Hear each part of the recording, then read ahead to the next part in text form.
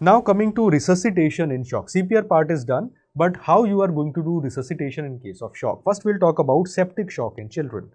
In patients with septic shock, it is reasonable to administer either 10 ml per kg or 20 ml per kg fluid bolus with frequent reassessment. Earlier it was 20 ml per kg dena. Now we say 10 or 20 ml per kg aliquots can be given. Either isotonic crystalloids can be used or colloids can be the initial fluids. Either balanced solution or unbalanced solutions, they can be effective. Providers should reassess after every fluid bolus to see whether the response to therapy has come or not and to check कोई pulmonary edema, volume overload तो नहीं हो रहा, so you need to check for volume overload as well. In infants and children who do not respond to fluids, you call them as fluid refractory septic shock, then you need to consider inotropic agents, and the inotropic agents can be either epinephrine or norepinephrine, right, as an initial vasoactive infusion. If epinephrine and norepinephrine are not available, then dopamine may need to be considered. Please be clear that in shock management, dobutamine is not used as a standard therapy.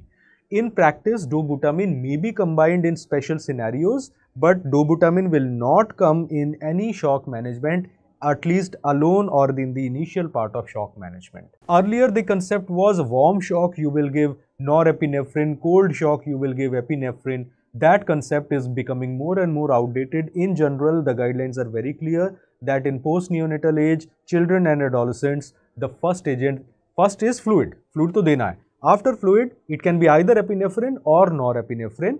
Either of the two can be used. If both of them are not available, then only you will go in for dopamine. And dopamine, adequate dose should be used. Shock doses of dopamine should be used. So the shock dose of dopamine is usually between 5 to 15 microgram per kg per minute.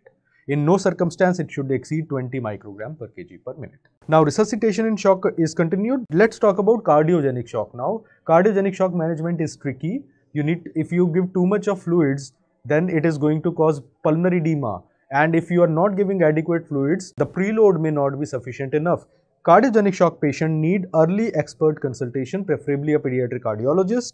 And you need to use a combination of drugs ranging from epinephrine, dopamine, dobutamine or milrinone, but alone dobutamine will not be used. This is a point that you need to remember. It is not mentioned in the protocol, but in other textbooks, it is very clearly mentioned. When it comes to acute traumatic hemorrhagic shock, blood loss has happened. Obviously, immediately nobody will be, carrying the blood in their hands once the child comes. So you will have to start on the patient on fluids, that is crystalloids. But once blood is available, whenever available, blood transfusion should be preferred instead of crystalloids for ongoing volume resuscitation, and blood products, PRBC transfusion is always preferred compared to whole blood transfusion.